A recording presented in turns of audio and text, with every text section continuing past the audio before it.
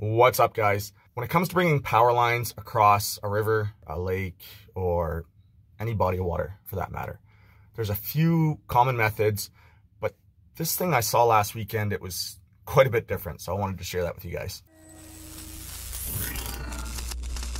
So usually when you have to bring power lines across a body of water, if there's a bridge there, you can run ducts across the bridge and use regular underground cables, attach them to the bridge like we see here. So this would be a couple runs of 12,470 volt cables.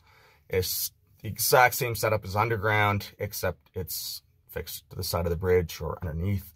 Sometimes you'll see a river crossing overhead where they have just a typical structure. It's usually built a little bit different. They might use a heavier gauge wire, maybe build a 3-pole structure instead of a single pole structure, guys on both ends, depending on the distance the wire's crossing. Probably the largest crossing I've got in my area for overhead would be 1,000 meters. That's 1 kilometer. That one is a 138,000 volt high line on some very tall towers. I was actually on top of one of those towers probably about 16 years ago. Awesome view.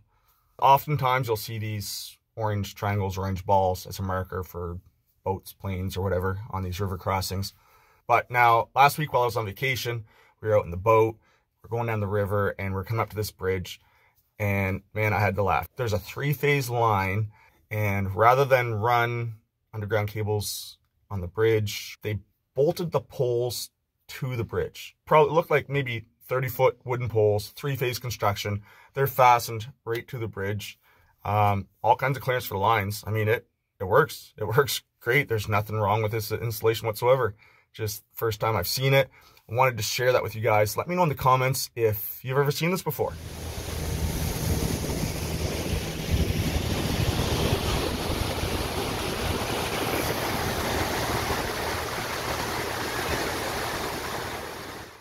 All right, guys, thanks for watching. I'm going to head back inside. We still got a few more days vacation left. Hope to see you soon.